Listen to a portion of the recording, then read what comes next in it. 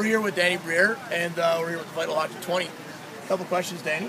First off, what's one of your most memorable hockey moments? There's a few of them. I think scoring my first NHL goal was a dream come through.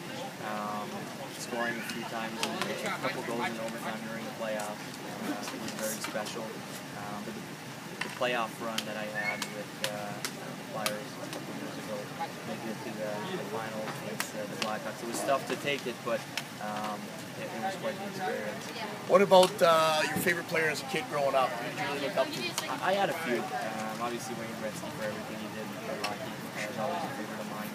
I was in Montreal, cheering for the Montreal Canadiens back then, so that's naturally. Not because he was small, but I think my favorite of all time was Pat Fontaine. For some reason, I saw his Game 7 overtime, triple overtime goal, and after that I was hooked. Yeah, I was a big Kirk Muller fan too, and same thing I saw. Captain Kirk. It takes one moment, One moment to this guy to be a fan. And the last question I have, what was probably the best advice you got from a minor hockey coach in terms of changing the way you played? If it changed the way I played, but there's a coach that told me early on that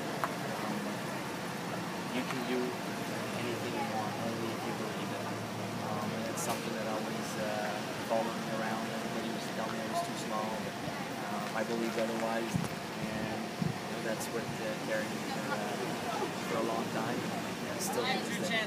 There you go. So Danny Briere here with what you need to improve, and improvement is vital.